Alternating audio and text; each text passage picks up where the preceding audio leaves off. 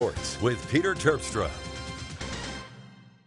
There's plenty going on in sports today. Steelers fans might be a little mad today. Colorado football fans might also be a little mad today. Both of those stories have connections to Central PA, but Penn State basketball is still the story around here. Penn State has already made history. The Nittany Lions beat up Purdue last night on the road to win its 7th game in a row. That's the longest win streak in program history. The team has also never won 4 road games in a row until now. This is a time to remember.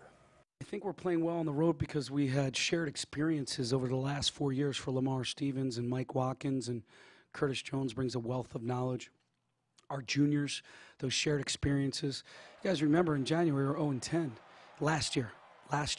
So I think there's a lot to learn from failure and setbacks, and I think these guys have really learned what they need to do on a nightly basis. Penn State will host Northwestern Saturday at noon, looking to stretch that win streak.